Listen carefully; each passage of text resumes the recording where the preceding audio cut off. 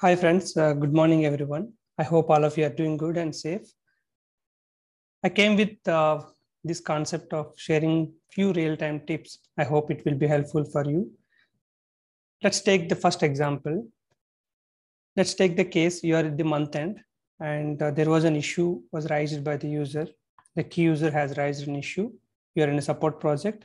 Key user has raised an issue and the issue fix is like they have to go and cancel a material document.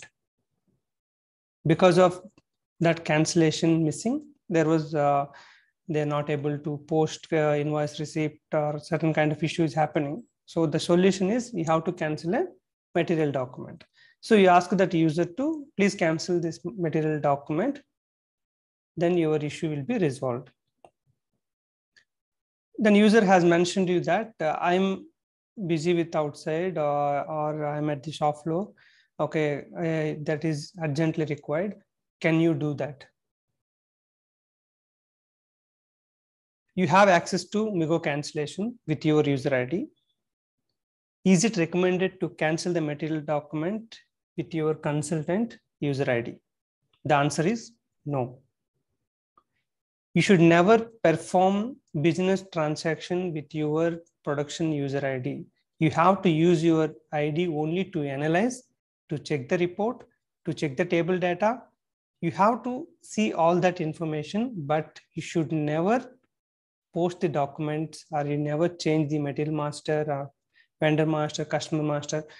What I mean to say, any business transactions like master data changes or transaction postings, you should not do it. In very special cases, we may do that by taking Power ID or Super ID or Firefighter ID. Different projects may use the different word. There will be a separate ID where business cannot handle that situation. So only consultant has to do that. Then we will request for that ID and we provide the information why you are doing that. What is the purpose of doing that activity? And then we use that ID to resolve it.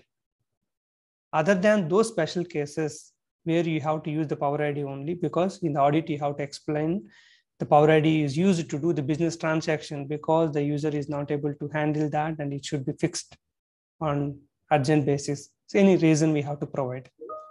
So the answer is you should never post material master or transaction data related to users. I hope it is clear for you. You should never do in your real time, although user is requesting to you. Thanks for watching. Have a good day.